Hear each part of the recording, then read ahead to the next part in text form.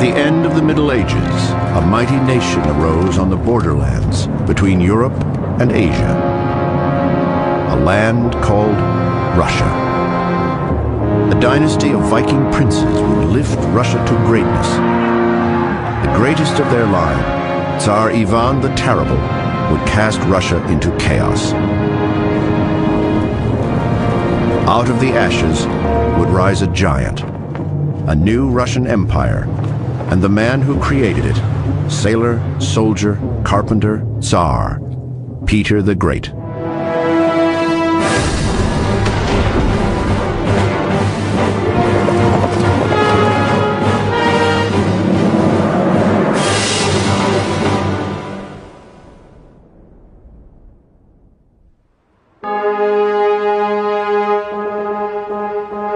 Russia. In the words of Winston Churchill, Russia is a riddle wrapped in a mystery, inside an enigma. Even today, years after the fall of communism, Russia retains a sense of mystery, and Russia's history remains a riddle. There's no question in my mind that there is not one Russia, but that there are many Russias. And there's also very little question in my mind that there are many different Russian histories. Is there a Russian nation? Yes, there is a Russian nation. What is it? 1,000 different things, depending on what you want it to be. What makes Russia particularly different is firstly its sheer size. It is, after all, the biggest country on earth. And secondly, I suppose, the fact that it is Europe, but then again it isn't quite Europe. The enigma that is Russia begins long ago, before Stalin, before Lenin, before the Reds took power. Russia was ruled by the Romanov dynasty for 300 years.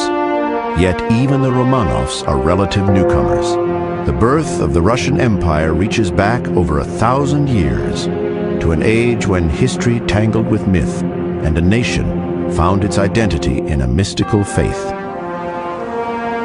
At its peak, the empire of the Tsars would span 1/6 of the globe, from the glories of St. Petersburg and Moscow, across the endless forests of Siberia, to the shores of the Pacific and beyond.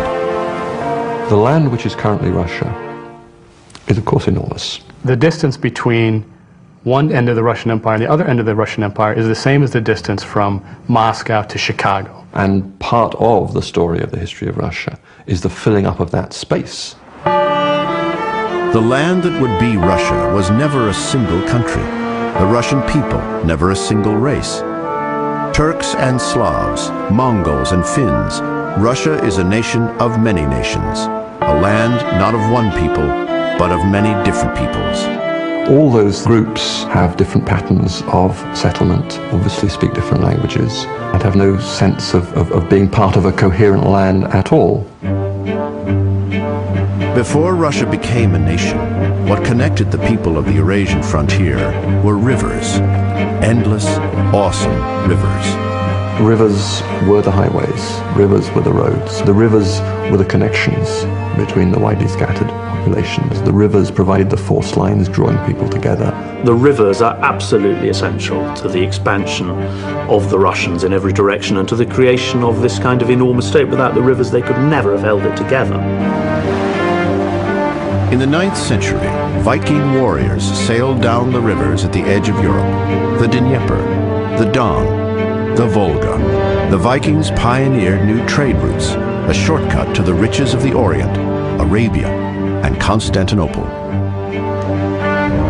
Natives along the rivers called the Vikings the Rus, and as the Vikings battled and bartered their way to power, the frontier between Europe and Asia became known as the land of the Rus, Russia.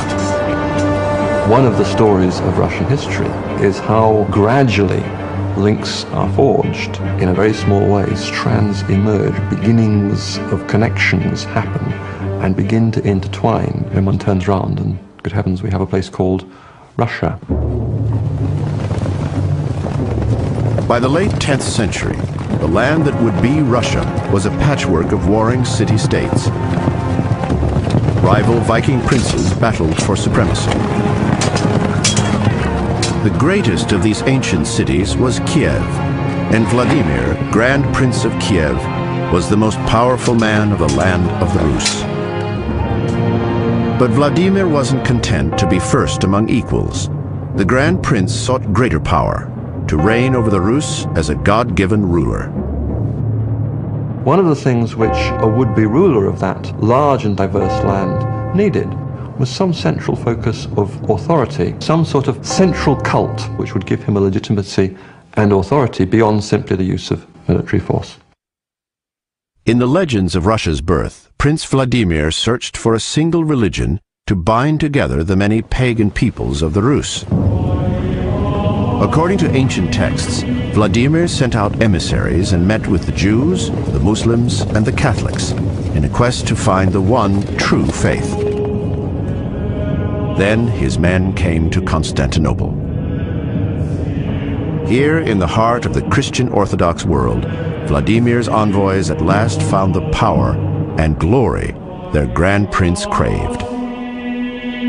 The envoys went to Constantinople and were so impressed by the sheer aesthetic beauty of it. We saw such beauty there, we did not know whether we were in heaven or on earth. We only know that God must live in that place.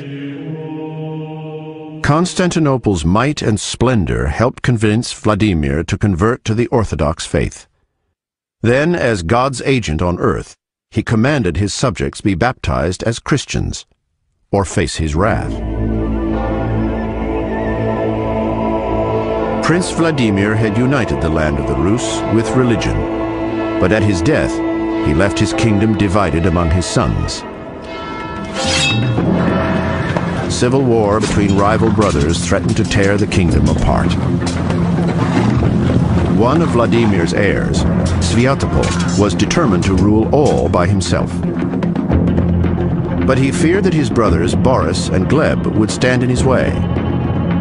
Boris and Gleb were not interested in seizing power, but Sviatopolk doesn't trust them. He's described in the text as lawless, as though he were outside Christian morality. And he decides to kill them. Boris was alone at prayers when his brother's henchmen found him. He knew a fight for the throne would tear his beloved land apart. He chose instead to die without resisting. To die to save the soul of Russia.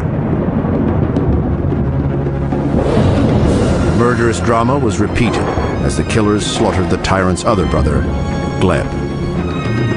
They fell upon him like wild beasts and overcame him by piercing him with sharp blades.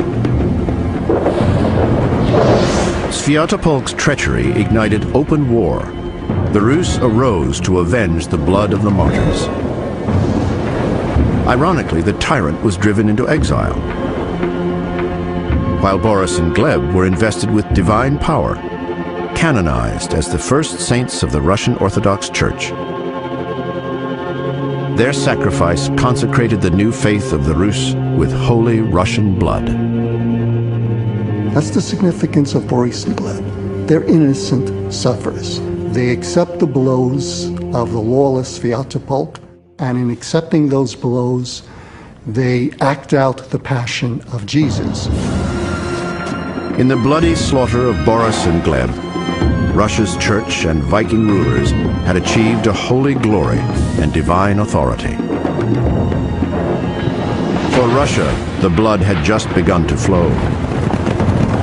In time to come, invaders from the east would turn the land of the Rus into their stomping grounds, the Mongol Khans of the Golden Horde.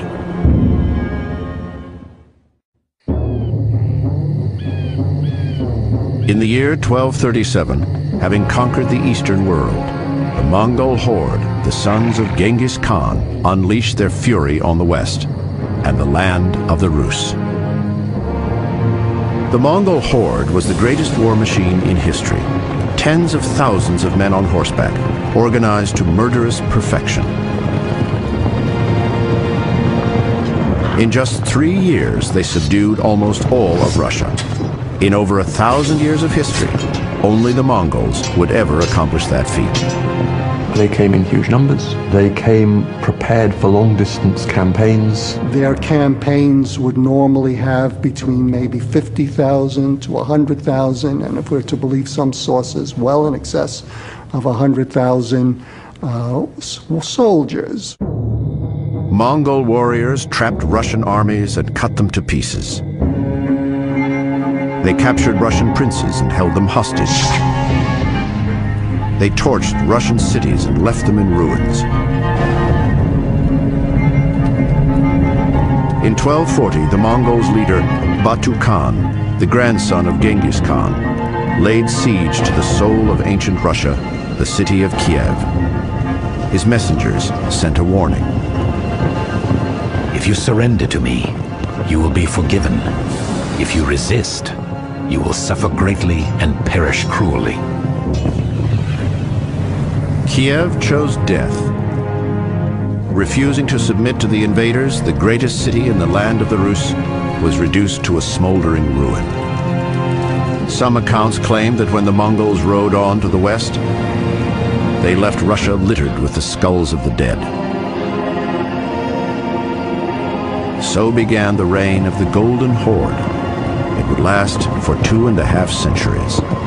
The Mongols are going to create the largest contiguous land empire the world has ever known. They saw as almost part of their birthright, as almost part of their divine right, that they ought to rule as much of the world as possible. The leaders of the horde were Mongol warriors. Their soldiers were Eastern Turkic tribes. In time, the Russians would call them all Tatars. Yet the Tatars never sought to occupy Russia, only to dominate it through tribute and terror. Their use of horror had been honed in the conquest of Asia. There are a number of instances where the Mongols in Central Asia would lead out parts of the population onto an open plain where they would systematically kill the population, sometimes decapitate them. Murderous Mongol yoke reduced the princes of Russia to underlings. To hold on to his throne, a prince came to the court of the Tatar Khan, literally cap in hand, to feed the horses of his overlords. After his humiliation, he would pay the Khan a lavish tribute, the price of princely power. So long as the Mongols got what they wanted, so long as they got the money and men which they required, then that was fine. They were not interested in any more. They were not interested in settling in Russia, particularly. They were interested in what they could extract. It was a parasitic existence, but it's not in the parasite's interest to kill the host. The Tatar Khan would choose one prince to rule the Rus in his stead. The donor of the richest tribute was awarded the honored title Grand Prince of Vladimir, the Prince of Princes. Brother fought brother as rival Russian noblemen competed for the prize. The Mongols had divided the Rus. Only a united people would be strong enough to resist their rule. Over time, the lords of one city learned to hold the Mongols' favor, even though their city was an upstart, barely a century old. The city of Moscow. Moscow was founded as an isolated river outpost in the 12th century. But by the 1300s, Moscow was a growing city built around a great fortress, her Kremlin. In 1325, Moscow's prince, Ivan I, cut a deal with the Mongols. Ivan would collect tribute for the Khan not just from Moscow, but from all nearby lands as well. His role as taxman soon won Ivan the nickname Kalita, moneybags. Moscow learned to use the Mongols well. The Muscovite princes over time will come to monopolize the title to the Grand Prince of Vladimir, and they could not do that without Mongol support. As Moscow grew, of course, it had more money than anyone else, and it could assume military leadership of the Russian principalities, of which there were, 50 or probably more. Yet as their power grew, Moscow's princes chafed under the grip of the Khan. Over time, the Muscovites acquired the resources to build an army and turn against Russia's oppressors. In 1380, Dmitry, Moscow's new Grand Prince, rallied over 50,000 warriors from across the land. On the banks of the River Don, Prince Dmitry led Russia into battle for freedom from the Mongol horde. They swept into battle like two powerful storms, their weapons glittering like lightning. Blood flowed down the valley and mixed with the River Don. Tens of thousands died. Prince Dmitry himself was pulled near dead from beneath a pile of corpses. The prince survived. The Russians had won the battle, but the Mongol yoke was by no means broken.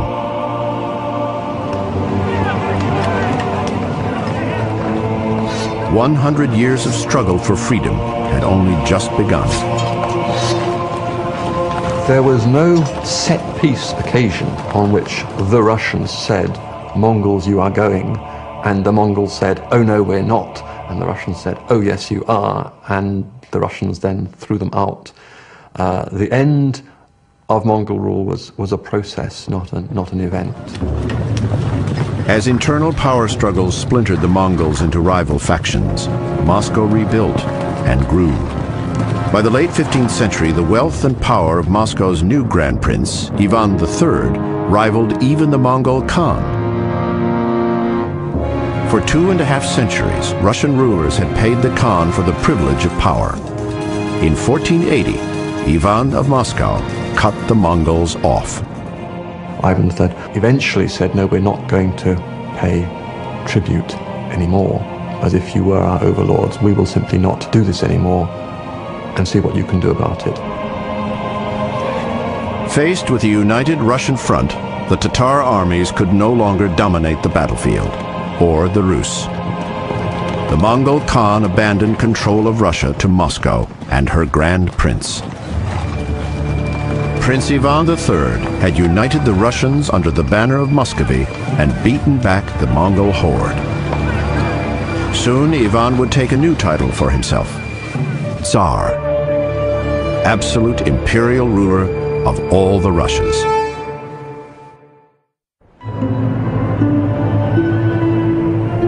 In 1453, Constantinople, the holy city of Orthodox Christianity, fell to Muslim invaders.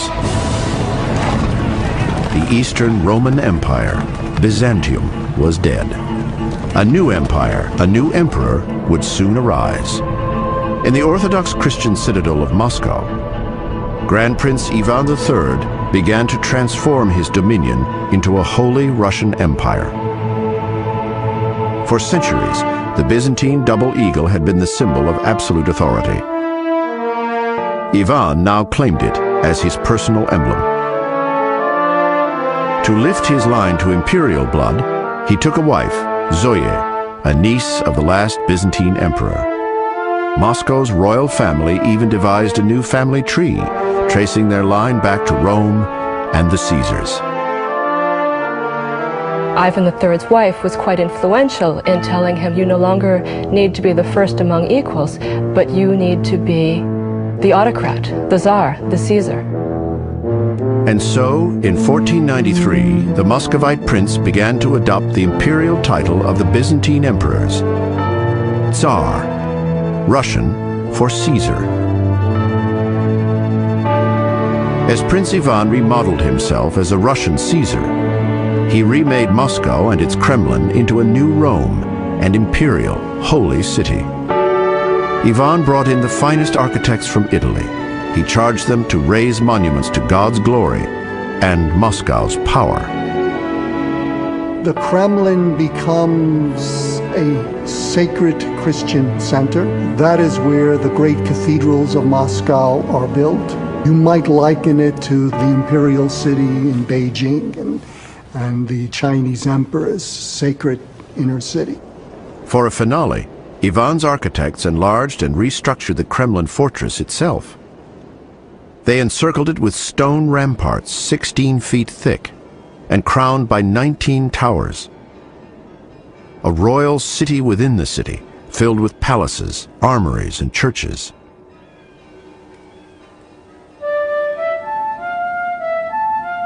In the endless lands outside Moscow, Ivan the Great also began to change the rules of life for Russia's rural majority. Once, peasants had been free to farm wherever they found open land. By paying tax or tribute, they could grow crops on fields belonging to noblemen or the church. If the land grew tired or taxes too heavy, the farmers moved to greener pastures. Tsar Ivan issued decrees crippling the peasants' traditional right to roam. Now, only once a year, in the depths of the frigid Russian winter, could peasants leave one landlord for the fields of another. The peasants were not yet serfs, slaves bound to the land, but Ivan had begun their journey into bondage. Ivan's death in 1505 would bring his son Vasily to the throne. And perhaps the most historic act Vasily Ivanich would make was not as an empire builder, but as a lover. Behind the gates of a convent, the prince locked away his first wife, Salomea. She had failed to give him a child, and so he took a new bride, Yelena. The Orthodox Patriarch of Jerusalem condemned Vasily's sinful second marriage. You will have a wicked son. Your states will be prey to terror and tears. Rivers of blood will flow. Your cities will be devoured in flames. The Patriarch's fearful prophecy would prove all too true. August 25th, 1530. The omens were awesome at the birth of Prince Vasily's son. Legend says the sky split open and lightning struck the Kremlin the night Ivan IV, heir to the Russian throne, was born.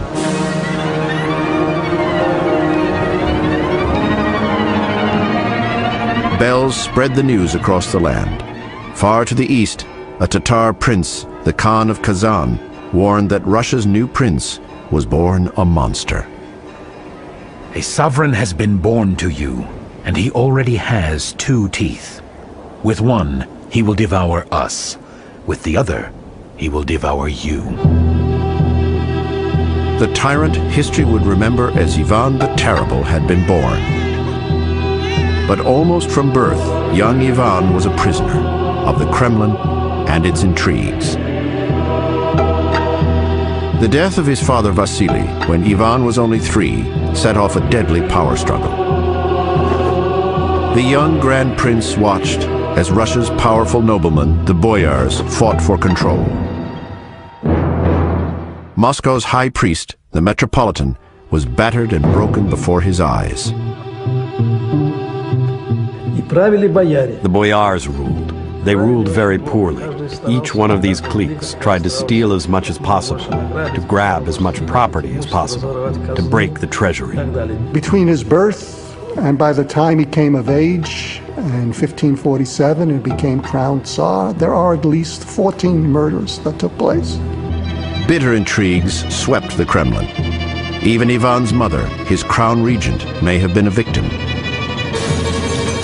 She died when he was just 7, poisoned, some claimed, by rivals trying to seize the powers of the throne. As he came of age in a climate of violence, Ivan soon showed a cruel streak. When he became an adolescent, he was quite wild. Sometimes he would amuse himself by throwing dogs and cats out of the belfry of the Ivan the Great Cathedral. So the cruelty had been nurtured in him from his childhood. Whenever he could, he escaped outside the Kremlin. He hunted, he read, and he plotted his revenge. According to some accounts, it was at a Christmas banquet in 1543 that the 13-year-old prince made his first deadly play for power. As rival boyars gorged themselves, the young Prince Ivan stood up and accused the powerful Shuisky family and others of treachery. "You have all conspired to steal my throne," the boy said. "But I will be satisfied if one among you Prince Andrei Shuisky is punished. He had a kennel and he kept dogs. And one time, when Andrei Shuisky was walking in the Kremlin, Ivan told the kennel master to sick the dogs on him, and the dogs ripped Prince Shuisky apart. Shuisky's death was Ivan's warning to boyars who dared usurp his powers. If wearing the crown called for terror, Ivan was ready to reign with a ruthless hand, even if it called for blood.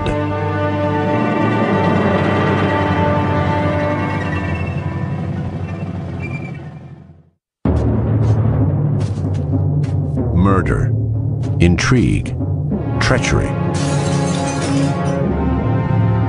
Prince Ivan of Moscow came of age watching boyars wage a ruthless struggle for the power of his crown. When the time came to claim his birthright, the Grand Prince made it clear. The boyars' struggle was over. The crown and the power belonged to Ivan alone. January 1547, the cathedrals of the Kremlin glittered with splendor for the coronation of Ivan Vasilievich. Not content to be crowned merely Grand Prince, 16-year-old Ivan reached into the past for the authority of an emperor. He resurrected a title used only occasionally by his grandfather, Ivan the Great, the old Russian word for Caesar, Tsar. The formal adoption of a coronation ceremony of Ivan IV as Tsar was part of the process of transition from a Muscovite principality to a Russian empire. The term Tsar is not an official title. It's not going to become an official title for the Russian rulers, the Muscovite rulers, until Ivan the Terrible in 1547. The first prince formally crowned Tsar, Ivan's imperial title echoed the awesome scope of his realm. From the Ural Mountains at Europe's eastern edge to the headwaters of the great Dnieper and Volga rivers, Russia already spanned close to 1 million square miles, twice as large as England, France, and Spain combined. And across all that land, one man reigned supreme. Under Ivan, all power was concentrated in the hands of the Tsar. The aristocracy held no hereditary land or power. The nobles, called boyars, owed their post and authority directly to Tsar Ivan. Nobody had any individual rights that he was born with. These people, boyars, they were made by the state, appointed by the state, and if the ruler felt like it, could be removed by the state. And everybody knew it. The Tsar's powers were absolute, a tradition Ivan's successors would defend to the death of the Russian Empire. If we are to say that our people still, to this day, have some affinity for the monarchy, the foundation for this was laid by Ivan the Terrible. He preached the ideology of autocracy. Even with all Russia at his command, Ivan wanted more. He dispatched armies to expand his dominion, east and west. Under its new Tsar, the land commonly called Muscovy would become a nation of nations, a true empire. Usually when one talks about empire, one talks about absorbing other kingdoms and making them part of one's own dominion. And that's what Russia really did for the first time in the mid-16th century. In 1552, Ivan and his army lay siege to the Tatar stronghold of Kazan. The fortress of the Khan commanded the lower Volga, the Viking trade route to the riches of the Orient. Ivan prayed before holy relics, while his warriors stormed the gates. The Tatar fortress fell. Ivan's eastern armies never looked back. By 1556, Russia ruled the Volga River route all the way to the Caspian Sea. Kazan and Astrakhan, lands that had long been the Tatars' home, now belonged to the Tsar of Russia. During the reign of Ivan the Terrible, he expanded at the rate of something like, on the average, 50 square miles per day during his reign. It was an extraordinary thing, a feat bested only by Americans in their drive toward the Pacific from another coast.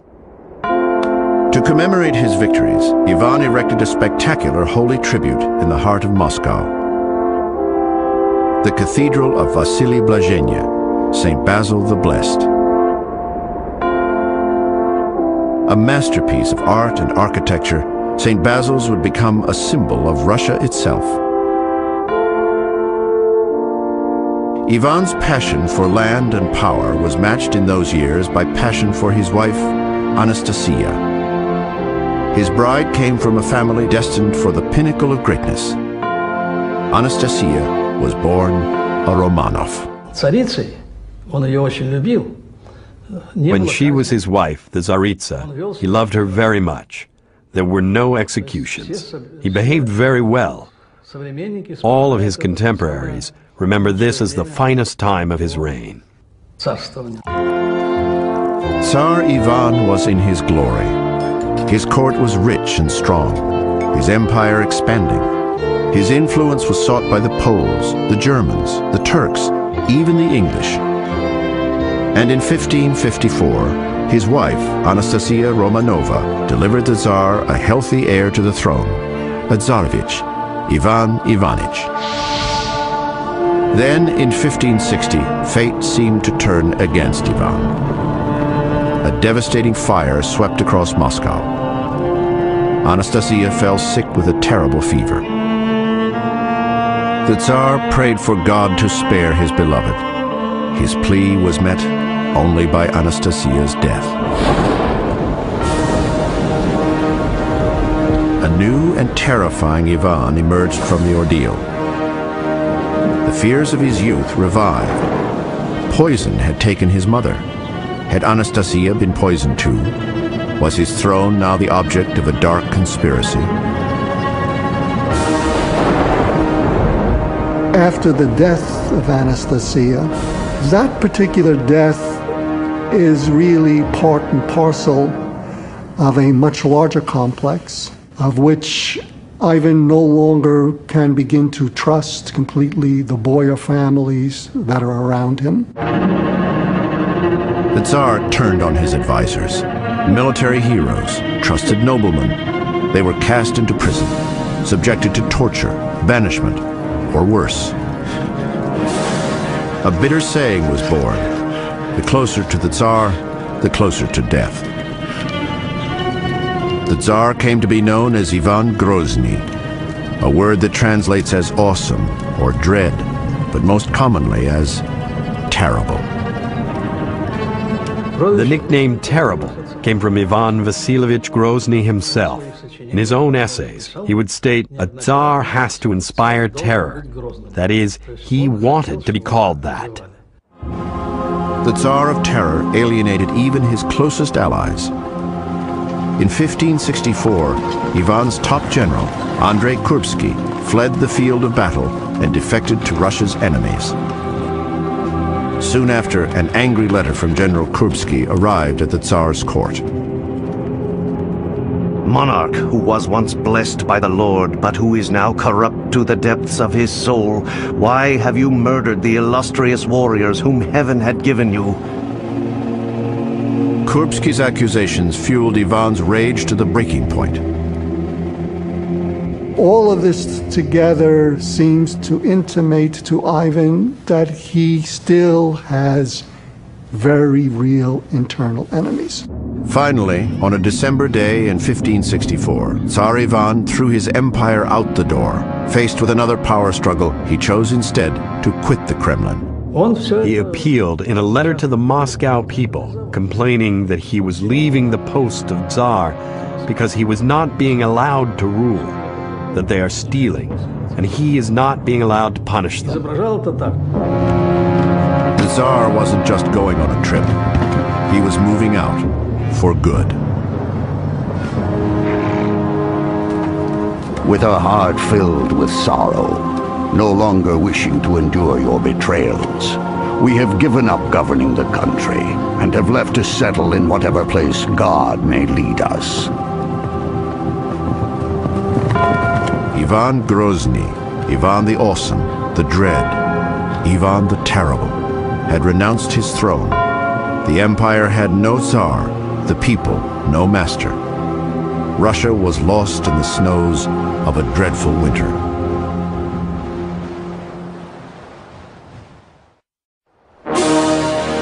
December 1564. Tsar Ivan IV abandoned the Kremlin and renounced his crown. Ivan had been Russia's sovereign for over 30 years.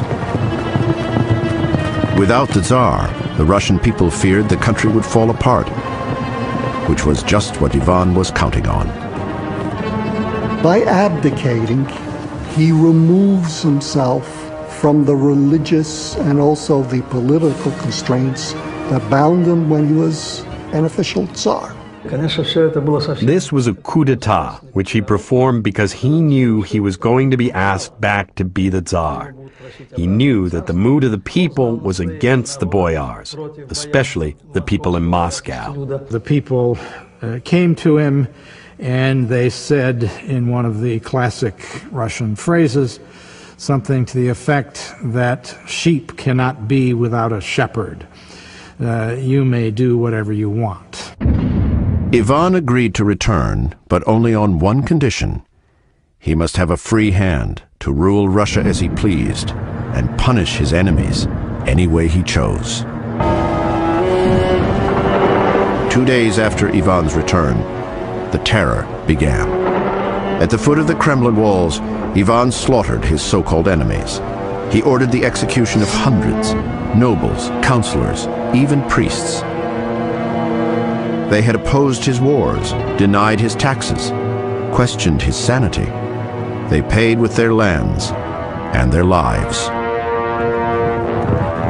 To crush all opposition, the Tsar unleashed his own private army, the Oprichniki, 6,000 murderous thugs. They were cloaked in black and free to slaughter any who questioned Ivan's dark disorder. These were people recruited from some dregs of society who could ride a horse, and these people put a death's head on the pommel of their horse and would go around terrorizing the population. In a distinctly Russian version of the Spanish Inquisition, Ivan's Oprichniki spread a reign of holy terror. They would dress like monks. They would act as though they were in some kind of quasi-monastery. And yet at the same time, they would be engaged in terrible killings. They would be engaged in terrible tortures.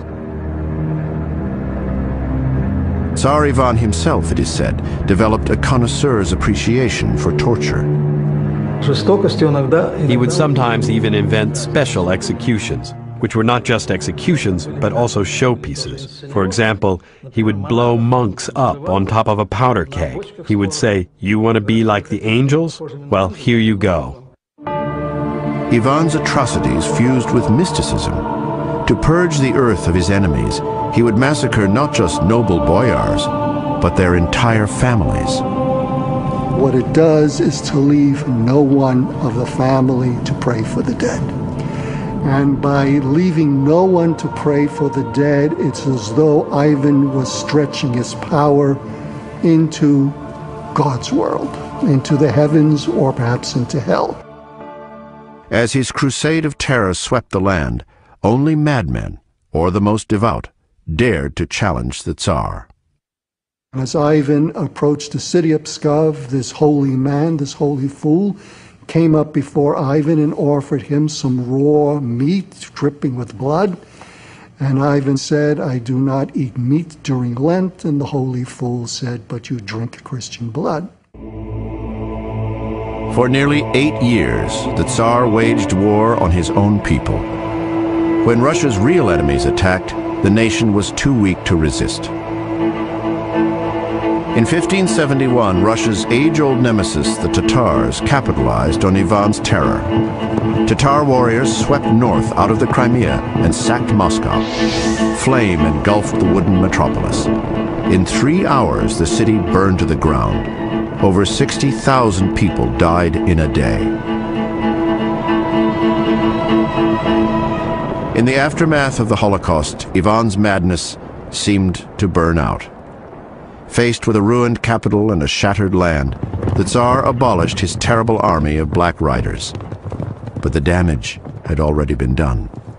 The brutality of the oprichniki, coupled with disaster and disease in years to come, would devastate the heart of Muscovy. If we are to believe the statistics that have survived, some of the areas of Muscovy are 50%, 60%. Some of them are 80 and 90% depopulated. Still, Ivan's fiery passions were far from spent. Since the death of his first wife, Anastasia, he had married so many times the Orthodox Church would no longer bless the ceremony. Ivan's amorous intentions even extended to England's royal court. He actually investigates the possibility of a marriage proposal to Mary of Hastings, who was a lady-in-waiting in Elizabeth's court, and who is related to Elizabeth herself. And this, too, would have made for a rather strange juxtaposition, Moscow and London, in the age of Shakespeare. The Tsar had no need of a wife to breed an heir. The succession was assured. Ivan's eldest son, the Tsarevich, shared his father's lust for knowledge and power. Some say even for torture. But on a November evening in 1581, Ivan's terrible passions devoured his joy. The Tsar had never been happy with his son's choice for a bride. This night, disapproval boiled over into bloodshed. Ivan was furious at the dress of his daughter-in-law and was furious at the way she behaved towards him, which he took to be as a sign of disrespect, and possibly may have begun to manhandle her. Shocked, Ivan's son and heir turned on his father. The Tsar responded in fury. Blind with rage, Ivan struck out with his heavy iron staff. The Tsarevich, the son of his great love, Anastasia, struck dead by Ivan himself.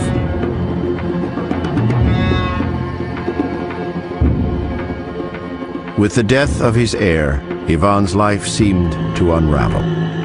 Accounts say the Tsar felt haunted by the thousands he'd had killed, not least the murder of his own beloved son. He had executed a great number of people, and as a religious person, he tried to seek absolution for this sin, the terror. As part of that, he ordered that the names of all those who perished during the terror be written down. According to legends, at the age of 53, Ivan convened a congress of mystics and stargazers to peer into the future. What they foresaw was his death. They even named the date, March 18th, 1584.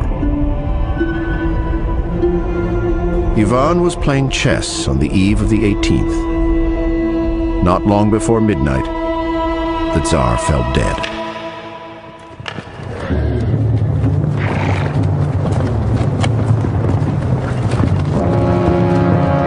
Tsar Ivan the Terrible had raised Muscovy from a kingdom to an empire. But Ivan's very own brutality had destroyed the son and heir he had raised to lead Russia after his death. Ivan had shattered a royal line that stretched back over 7 centuries, and the empire he had worked so hard to build hurtled into chaos.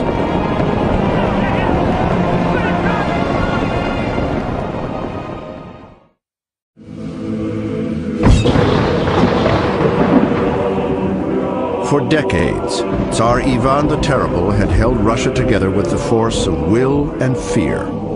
Then, in 1584, Ivan died. His reign of terror was over, but the chaos had only just begun. The Russians themselves would call the early 1600s Smutnoye Vremya, the time of troubles. time of troubles was really a very traumatic and disastrous time. The country has gone through terrible upheavals in the terror. Famine, disease, all of these things. So everything that could go wrong did go wrong. It's a disaster. It's a catastrophe. I don't think there's any other way to explain it. A vicious cycle of hardship spread chaos and despair across the land. To survive, peasants ate grass, bark. Some records claimed they even turned to cannibalism. Russia's rulers fared little better. Fyodor Ivanich, Boris Godunov, Fyodor Godunov, Vasily Shuisky. Between 1598 and 1610, 6 different men claimed the title Tsar, only to die or be deposed. The Kremlin grew so shaky, the throne fell prey to an outright impostor. The pretender came from Poland, claiming to be Tsar Ivan's long-lost heir. The charlatan wore the crown for a year before he was exposed and sent home, Russian style.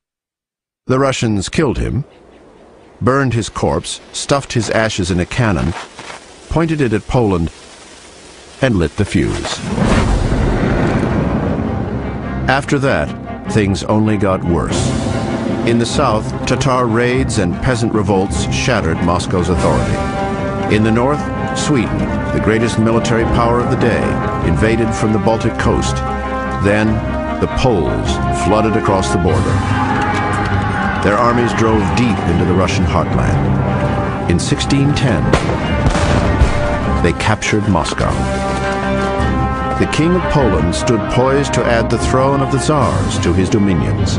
Russia was on the brink of obliteration. There's a real possibility that a Pole will sit on the Russian throne. And that, I think, more than anything, stirs nationwide revolt. In the dungeon of the Kremlin, the Poles imprisoned Russia's last national authority, the Patriarch of the Orthodox Church. Not far from death, the Patriarch issued a desperate plea. He begged the Russian people to rise up and save their motherland. Noblemen and peasants alike heard the call and banded together. A national militia arose to retake Moscow.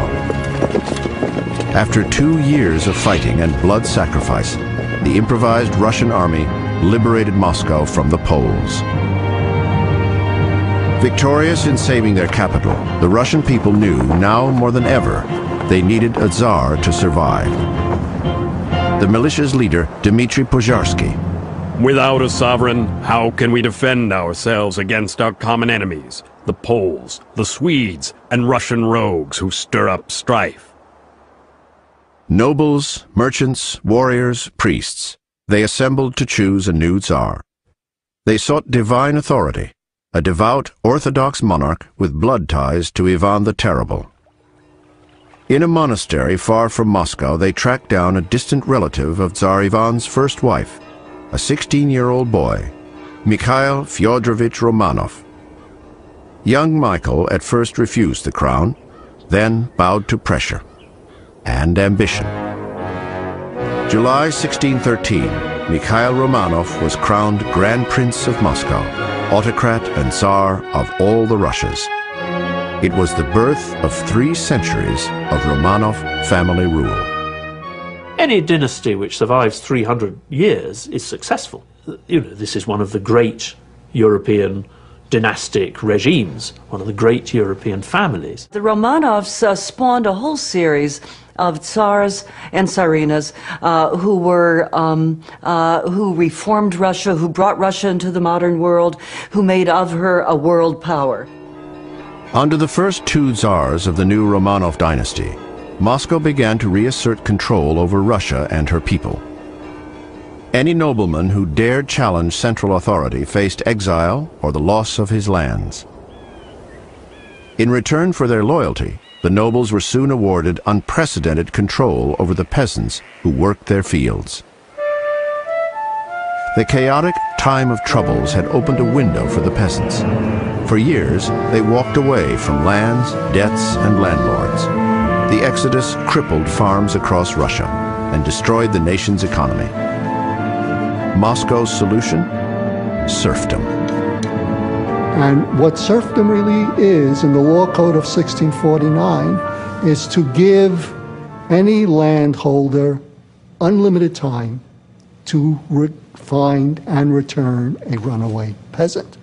And that is, from that point onwards, it's understood that a peasant on these estates is to be considered a serf. Free Russians had been made serfs, slaves, the legal property of the nobles who owned the land. The new law bound peasants, their children, and their children's children to the fields for life. Serfdom, the enslavement of their own people, would haunt the empire and the Romanov dynasty until its demise. The second Romanov Tsar, Alexis Mikhailovich, set other, more promising trends in motion as well. He opened Russia's borders to trade with the West. His armies pushed Russia's eastern border all the way to the Pacific. And even then, Russia's thirst to expand was far from finished. But it was a kind of drive to the sea. The Russians saw that their fate as a nation was to reach the Pacific Ocean, to go north to the Baltic Sea, to go south to the Black Sea, and that was what they were destined by geography to do. Russia's thrust for the Black Sea would shape war and peace for centuries. And the quest for the Baltic would become the driving obsession of Tsar Alexei's heir, Peter the Great.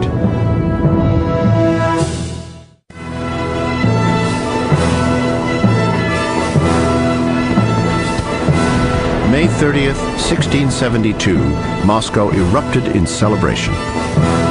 The Tsar's new wife had given birth to a healthy new prince, a boy who would fall in love with boats and war and ideas and power. A boy called Peter. It was clear young Pyotr Alexeyevich would make a perfect Tsar. The problem was, he wasn't the next in line for the throne. Peter's father, Tsar Alexei Mikhailovich, sired two families with two different wives. Peter's half-brothers, Fyodor and Ivan, were both ahead of him in the succession.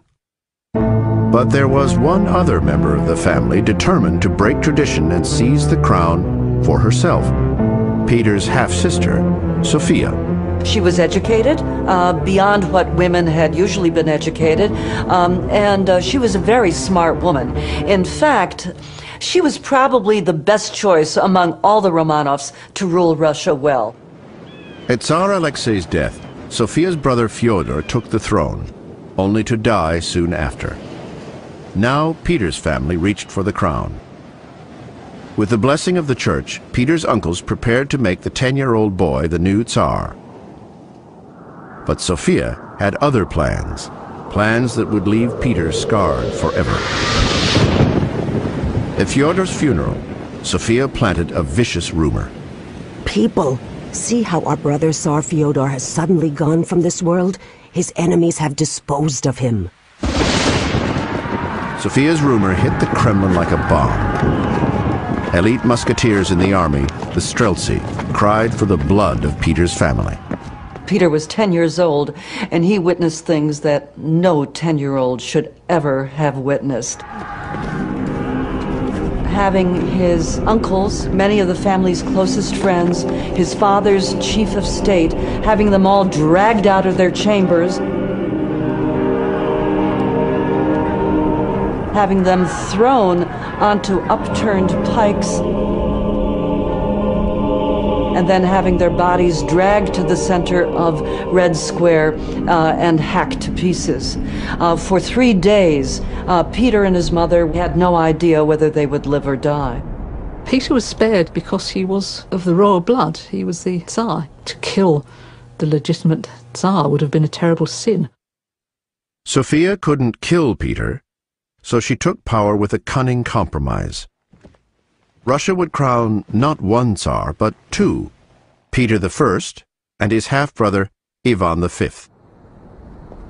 But big sister Sophia would be their crown regent and the real power behind the throne, literally. And there's even a good visual image of this. There's a two-seated throne that was made for the boy co-Tsars, Peter and Ivan, except behind Peter's seat there's a little window. And so Sophia would sit back there and whisper suggestions to the young Peter. Although Sophia pulled the strings, tradition kept her from wearing the crown. She was never crowned Tsarina. Russia was not ready for this yet, even though they would have a woman at the helm not far after the death of Peter. But she was still running the scenes as regent while Peter was a young boy. Having escaped the bloodbath with his life, Peter abandoned the capital. And while Sophia built a power base in the Kremlin, young Peter built his own stronghold from scratch. From childhood, the boy Tsar loved to tinker and build. He sought out craftsmen who taught him to work wood, metal, and stone. As he turned 13, Peter built a wooden fortress in the fields outside Moscow. Then, he built an army to attack it, an army of boys, 300 strong. I think he, in fact, had considerable freedom to do what he wanted, and what he wanted was essentially war games. He gets interested in all manner of military things, and he starts building up a sort of mini play army of sorts. The sons of nobles and commoners alike were drummed into Peter's ferocious war games. Though the cannonballs were made of leather, the cannon were real. At one skirmish, 24 young soldiers were killed. Peter's games were deadly serious. The boy Tsar was preparing to save his life and his crown, a crown Sophia had begun to treat as her own. Peter's half-sister now claimed the regal title, Great Sovereign. She posed for a portrait wearing the Tsar's royal regalia. She entertained foreign dignitaries and negotiated alliances. She used her brother Ivan as her frontman, but she couldn't ignore her half-brother Peter. Peter, when he was a child, and Sophia, obviously hated each other for political reasons. They were in two different political camps. By the age of 17, Pyotr Alexeyevich Romanov was poised to take power. The boy Tsar had grown into a 6-foot 7-inch giant, backed up by 2 regiments of the finest troops in Russia. His presence was just overwhelming to people, and in many ways he terrified people with his presence. And then you combine that with his temper, and he was a formidable character. In 1689, Peter unleashed his temper on Sister Sophia's designs on the crown. In a letter to his half-brother and half-Tsar, Ivan, Peter threw down the gauntlet. Sovereign brother, the time has come for us to rule the realm entrusted to us by God. It is disgraceful that this shameful person should rule the state in our stead. August 1689. Rumors that Sophia and the Streltsy were preparing to strike first precipitated a new showdown. And this time, Peter was no longer a helpless child. When the showdown occurred, practically everyone supported Peter, even the Streltsy. Some of the regiments wavered, but nonetheless they supported Peter and did not support Sophia. The great sovereign Sophia's power base evaporated in the face of Tsar Peter's bold gambit. In the end, Peter treated his half-sister like any woman who crossed the Tsar. He banished her from public life and ultimately forced her to take the veil. Sophia Alexeyevna Romanova, the woman who dared to grab the power of the Tsar, would spend the rest of her life as a nun, imprisoned behind convent walls. In the late 17th century, in the kingdom called Muscovy, 2 brothers sat on the throne of the Tsar. The brother Tsars, Ivan V and Peter I, ruled a far-flung empire of isolated villages, cities, and towns, a place where daily life had changed little since the Middle Ages. In the 17th century, Muscovy was definitely stuck in a medieval time warp, and it seemed backward by any measures. Muscovite Russia had not experienced the Renaissance. It had not experienced the scientific revolution of the 17th century. Born in a medieval environment, the young Tsar Peter was captivated by everything modern.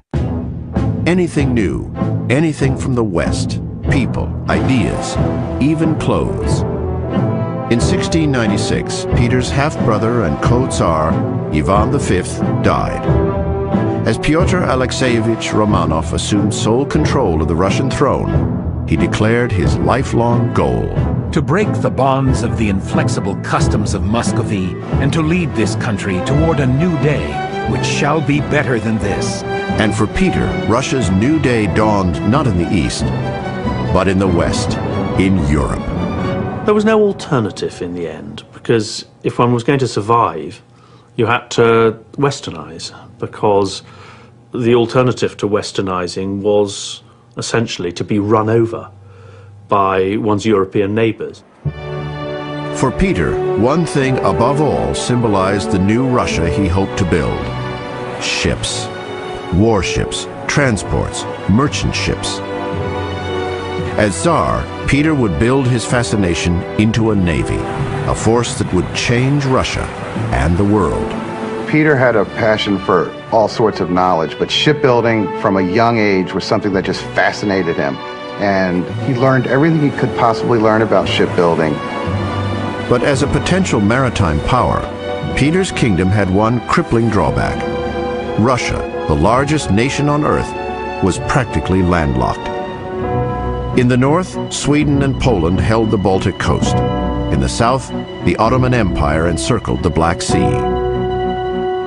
Peter wanted a seaport for Russia, a window on the world and the West.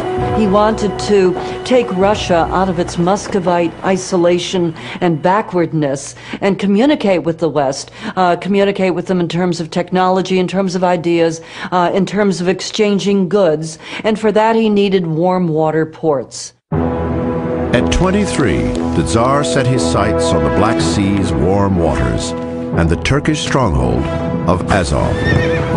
1695. Peter and his army marched south on Azov.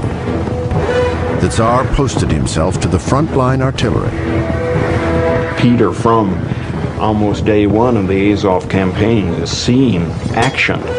And that continues for most of his life. He's very much a guy who wants to be where the action is and does not spare himself, is willing to be out there and be in danger. But even with the warrior Tsar manning the guns, the Turks sent Russia home in defeat. The setback gave Peter a new insight. To capture the naval outpost he craved, first he needed a navy to lead the attack. The Tsar ordered up a fleet of battle galleys. He needed them finished in 5 months. But Russia had never been a naval power. First, they had to build shipyards and train the builders before they could build the ships. Peter himself led the effort. He was right there hammering nails and building. And it was through him that Russia's first navy was created. Nothing resembling a navy had ever existed before Peter. Next spring, the untested Russian flotilla cruised down the River Don, Peter himself at the helm of his flagship. He insisted his men not call him Tsar or Admiral, but simply Captain. On land, the Russian army again attacked the Turks at Azov. And from the sea, Peter and his new navy backed the troops with a withering naval bombardment. Considering that the first campaign had been a failure and had had very serious, heavy losses, the second time was a piece of cake. So in that sense, he starts a pattern of, even though he might fail initially, he still won't give up on his objective. Militarily speaking, he'll come back even stronger, real quick. A taste of naval power had at last won Russia a port on the Black Sea. But Peter wanted more. He wanted the secrets of the high-tech warships of the great Western navies. And so the Tsar of Russia left his kingdom to seek out the know-how he craved. No Tsar had ever before set foot outside the kingdom. No Tsar had ever even seen Europe. Peter was going to shatter tradition. The winter of 1697, Peter and some 200 nobles, craftsmen, musicians, servants, and a troop of dwarves headed west on a year-and-a-half-long European road trip. To escape the tedious burdens of royalty, the Tsar himself often masqueraded as a common sailor.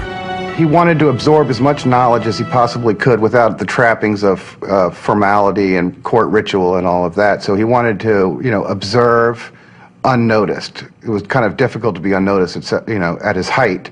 But he didn't want to be known as the Tsar. He just wanted to be known as a traveling student. For a self-taught craftsman, Western Europe offered the ultimate education. He studied printing, iron casting, paper making, even how to render whale blubber. He took classes in surgery and anatomy in Leyden, art in Leipzig, and dentistry in Dresden. He was kind of a jack of all trades. He had such a passion for life and for experimentation that he not only wanted Russia to build a navy, but he wanted to learn how to be a shipbuilder himself. He wanted not only more Western style, more Western standards of medicine, but he himself practiced dentistry and practiced on some of his unfortunate men. I'm sure that his talents were pretty much limited to pulling out people's teeth, and that was about it. He was observing an anatomy course in Holland, and they produced a dissected corpse. And all his comrades grew really squeamish when that happened. I mean, they were just repulsed by this, because it was just an unusual thing at the time. And Peter was just mortified at their squeamishness. He was embarrassed and angry. And in retaliation against it, he made every one of them stand up, march down to the table, and take a bite out of the corpse. It was just his way of saying, stop it. Peter's greatest hunger was for nautical science. In Holland's finest shipyard, he apprenticed himself to a master shipwright. Then, Russia's carpenter Tsar learned how to build a 28-gun frigate from the keel up. But even with a Dutch ship-of-the-line to his credit, Peter wasn't satisfied. The British ruled the seas, so the Tsar headed for England. He knows the reputation also of the British fleet, and the British very much cultivate that. So they provide a craft for him to sail on the Thames, and although he rams a couple of other vessels while he's learning to pilot this vessel, he does enjoy this, and he, at the end of this, all says that all things being equal, he'd really rather be an admiral in the British Navy than anything else.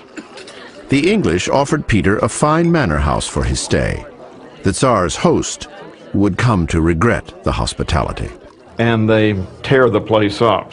They mess up the plantings, the hedge, they shoot up the house. A few months later, a bill which was presented for damages caused to the house by the Russians, and these damages included paintings on the walls which had shots fired into them, paving stones ripped up, windows smashed, furniture soiled in various ways. He was, on some levels, a frat boy, in that he would just drink himself silly.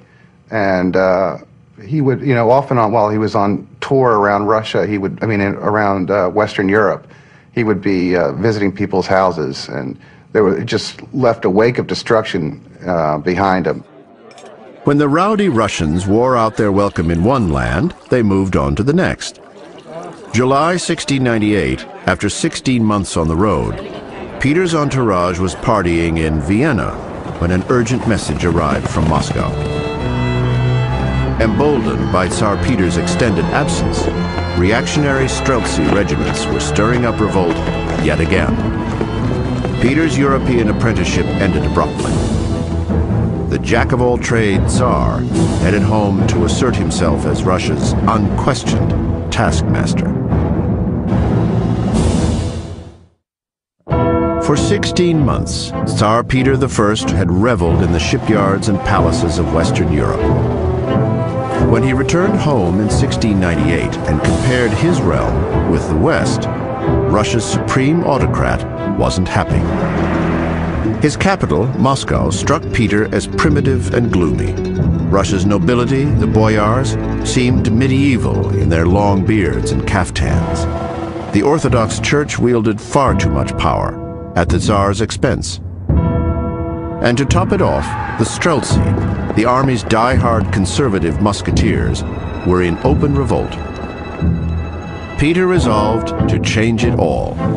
He dreamed of a new nation, a westernized Russia, an empire inspired by and wedded to Europe, a gilded land of order, progress, and power. He started his revolution with a little barbering. He was known to rip people's beards right out with his bare hands at the roots, and beards to him were just something that said old barbaric way. It was a tangible way of dragging the nation forward. The Tsar ordered a complete change of clothes for his noblemen. Boyars caught in the traditional long kaftans of Muscovy had their robes cut short on the spot. What he's saying to the Russians, certainly to the Russian nobility, is you can't be very Russian anymore. You have to be Europeans. You have to re-educate yourself to act out the life of European gentlemen and gentlewomen. Peter ruffled feathers all over the place. I mean, what he was proposing radical changes. He wanted to drag Russia literally out of the Dark Ages, kicking and screaming, with the force of his own will. If his new Russia called for blood sacrifice, the Tsar had no qualms. He saved his greatest wrath for the Streltsy, Russia's reactionary musketeers. He never really forgave the Streltsy for having murdered so many members of his immediate family, and he sentenced 1,182 members of the Streltsy to execution. And it was widely rumored, and I think it was true, that Peter himself participated in the beheading of many of these Streltsy. One obsession would shape Peter's entire reign: to create a Russian port on the Baltic coast, a window that would open Peter's kingdom to the world. But in 1700, the Baltic coast belonged to another nation and another bold young king, Charles XII of Sweden. Born and bred a warrior, Sweden's King Charles would make Peter and Russia pay dearly for his Baltic dream. The cost? The blood of thousands and 20 years of war. The duel began late in the year 1700. Peter's army, 40,000 strong, marched on Narva, the Swedes' Baltic stronghold. With only 8,000 men, Charles was outnumbered 5-1. But in a blinding snowstorm, Sweden's warrior king seized the moment. Now is the time. With the storm at our backs, they will never see how few we are. The Swedes charged out of the blizzard and completely overwhelmed the Russians. Peter, who had all these dreams of making Russia a superb military power, met ignominious defeat. His 34,000 soldiers were trounced by Charles's army of 8,000. Convinced that Russia was a paper tiger, Charles turned west to attack Poland. He would save Tsar Peter for later.